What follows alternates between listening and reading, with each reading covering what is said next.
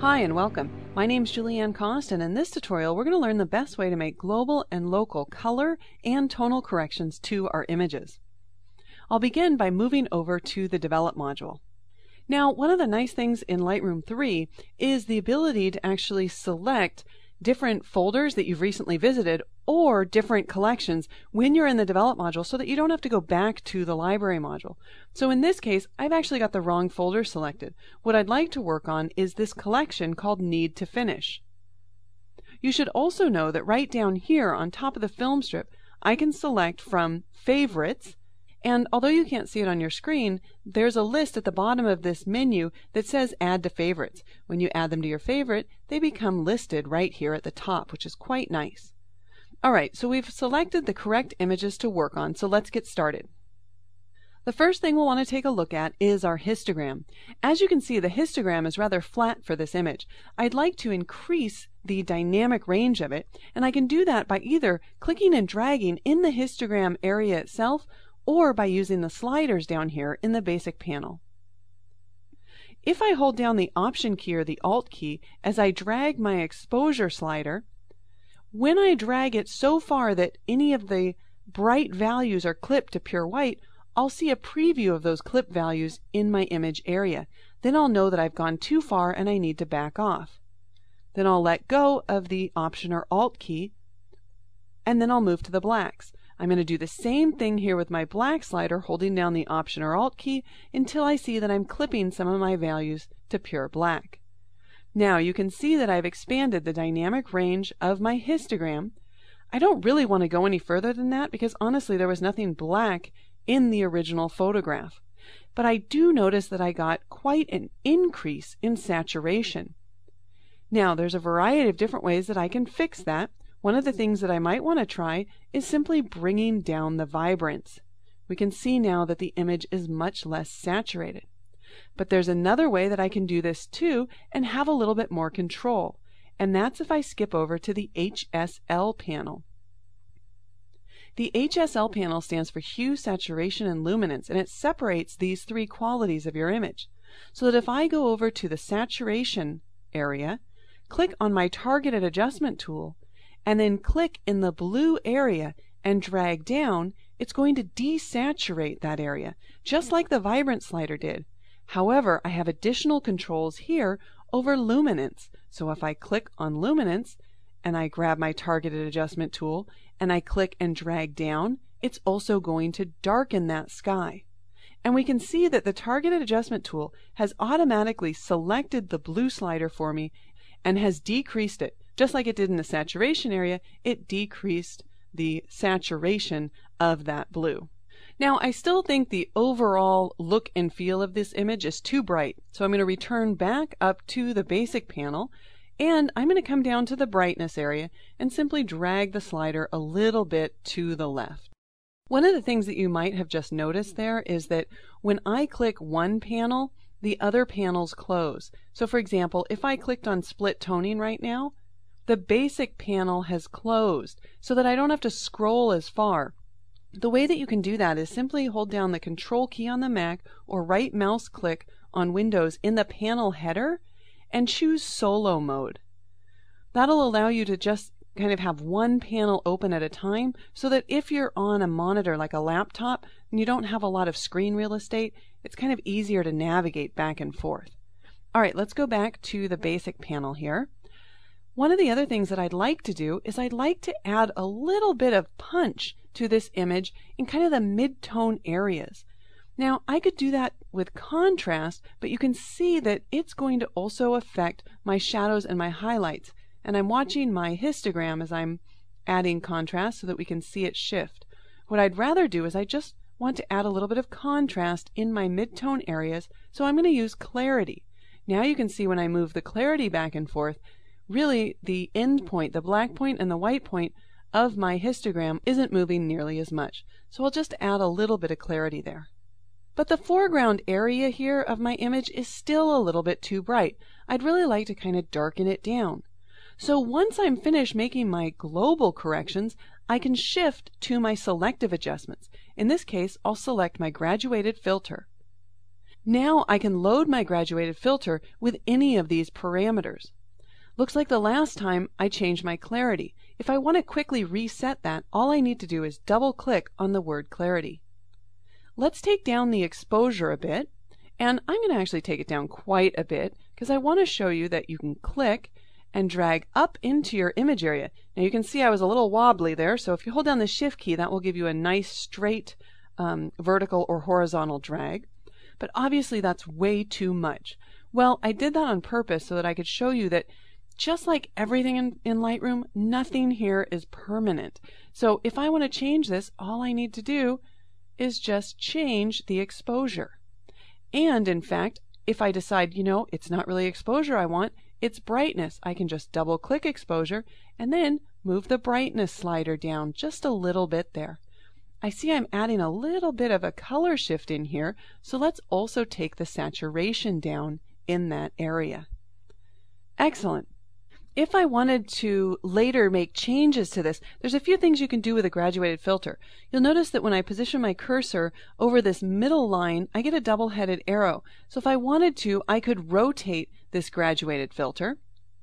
I can also position my cursor on top of the pen and reposition the graduated filter. Or I could make the graduation a little bit shorter or a little bit longer by dragging on one of the outer lines there. So completely customizable. If I wanted to add a second graduated filter, all I need to do is click on the New button, and then I could click and drag and add my second filter. Obviously I don't want that, so if I just tap the Delete key, it will delete that graduated filter. And it deleted that one because it was the active one. Let me just tap Undo, which is Command or Control Z. See how this pen has a solid point in the middle? It's black in the center. That tells me that it's selected. If I click on this pen, now it's selected. But I want to select this one, tap the Delete key, and then it will go away. Now, I've spent all this time on this one image, but what if I move to the next image that was shot in very similar lighting conditions, and I want to make those same changes? Well, it's as easy as clicking the previous button. Now all the same effects are applied to this image, including the graduated fill and all of the changes that were made to the sky. However, this image doesn't look like it needs quite as much of the clarity, so I'm going to back off a little bit on that, and you'll notice that that halo right over here disappeared. Let me show you that again. There it is with a lot of clarity. See the halo that builds up here? It's kind of making a little bit too much contrast, so I would just back off on that. But the previous button is just great for copying settings from one image to the next, and it saves me a ton of time because now really all I'm doing is refining them. Now I've also noticed that I have a few spots in the sky area here that I would really like to remove. So I'm going to select my spot removal brush. I'm going to make sure that it's set to heal, and then I'm going to click on top of the spot. And you can make your brush larger or smaller using the right or left bracket keys. You can see that Lightroom has automatically picked an area to sample from. Now if it doesn't choose the right area, you can always move that area around, but in this case anywhere in the sky is just fine. I'll go ahead and click right here and click again here. Oh, it looks like I've got some more up here, and I've got one right here and here and here. Now, I obviously don't want to have to redo that for every single image. So what I can do is in my film strip, select all of the images that have that same spot pattern, and then click the Synchronize button. Here you can see that it's checked all of the attributes to synchronize. I might not want all of the attributes, so I can check None, and then just turn on the spot removal. When I click Synchronize, Lightroom has applied the same spot removal to these other three images. But you might be thinking, what about the ones that have changed orientation? Not to worry, Lightroom knows where those spots are and will go ahead and change them. Go ahead and zoom in here and use my navigator to move over so that you can see those spots that were at the top of the horizontal image have now been fixed on the side of the vertical image. So an easy way to remove spots within your images. All right, let's move to the next set of images. You can see these are really shot under the same lighting conditions. So while I make a change to one image, I might want to be making the change to all of the images. That's why we have the little button here to turn on auto sync. Let me grab my crop tool, and I'm going to set the aspect ratio to 1:1. I'll also reposition the crop marquee up to the top by dragging the photo down. You can see as I make these changes, all of the images that are selected have the same change applied. I'll tap Enter or Return to apply that, and let's also increase the exposure a bit here, and maybe bring up the blacks just a wee bit. Now I realize that my histogram doesn't go over the entire dynamic range here, but I'm shooting white sand. There really was no black point. If I bring my blacks all the way up here, it starts looking really weird. That's not what the dunes look like. So I'm just going to back off a bit, and I'm also going to click the black and white option here to get rid of that color cast because I really don't like it. So I'm really showing you the auto sync feature here, but I also just kind of want to make it clear that there's really no such thing as a correct histogram. I mean, I'm much more interested in how the photo looks than how the histogram looks. When it's important to me is when I know if I've clipped the image, when I'm actually clipping to pure black or pure white. But for now, I don't have to make this histogram go all the way from black to white. It all depends on the subject that you're photographing. Now, for those of you who do want to be more technical, I have this image right here. You can see I'm just holding out one of these gray cards. And the reason you might want to do this is so that you have a known value of gray that you can then correct for and apply to multiple images. So for example, I'll select my white balance eyedropper and then simply click on this gray value in order to correctly white balance this image. Of course, once I've done that to this image, I can then select a full range of images that were shot under the same lighting condition, and we can click on Synchronize, this time synchronizing white balance to correct the white balance for the rest of the series that I've shot. Moving to this image here, this image I really want to enhance. I want to give it a lot of punch, as if I'd shot it on like a chrome film, like Fujichrome in the past. So I'll move over my exposure again a little bit to the right here. I'm going to increase my blacks, although I am going to hold down my Option key just to see what's clipping. See this area up here in the upper right? That's the vignette from my lens, so I don't really care if that turns to pure black, but I am going to watch these areas here. Now if I think they've gone a little bit too dark, I can either decrease the blacks or I can increase my fill light a little bit. All right. I also want to add a little bit of contrast to this image, which I can do using the contrast slider right here, or I can move down to the tone curve panel.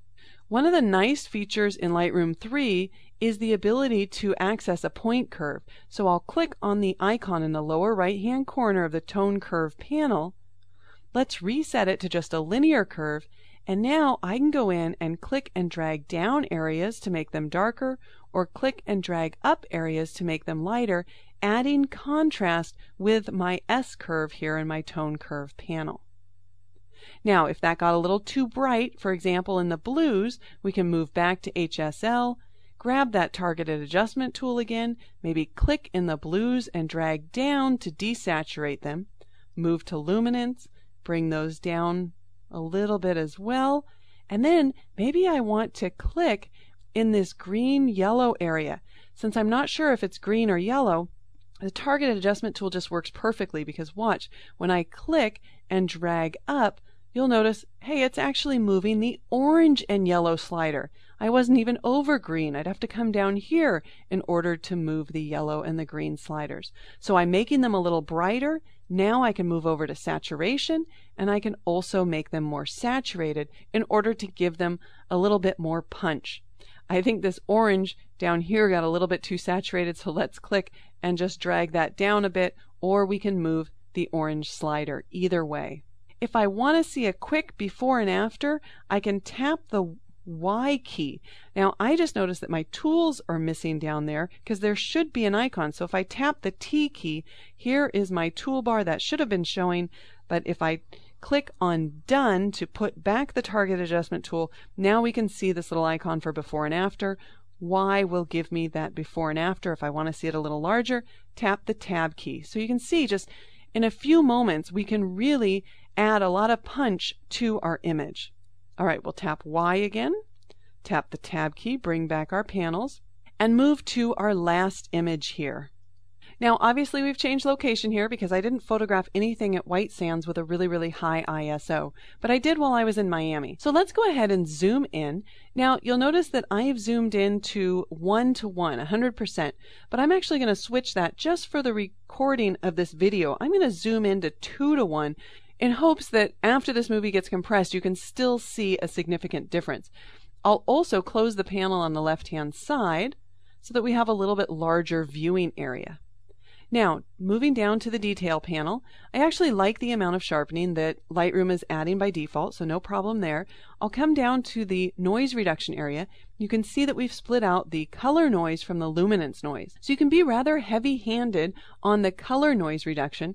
You'll notice that we got rid of all that artifacting. There's the before artifacting, there's after, without decreasing the saturation, the overall saturation in the image. So then I'll turn my attention to luminance, and I'll start removing some of that noise. Now, you don't want to go too far because then it's going to look kind of smooth and weird, but I do want to reduce it maybe about 48–50% here. I also have the detail slider, which will help preserve some of those details, and a contrast slider, which I might want to add a little contrast in an image like this, but be careful if you're working on skin tones because it'll tend to make it a little bit splotchy in those skin tone areas.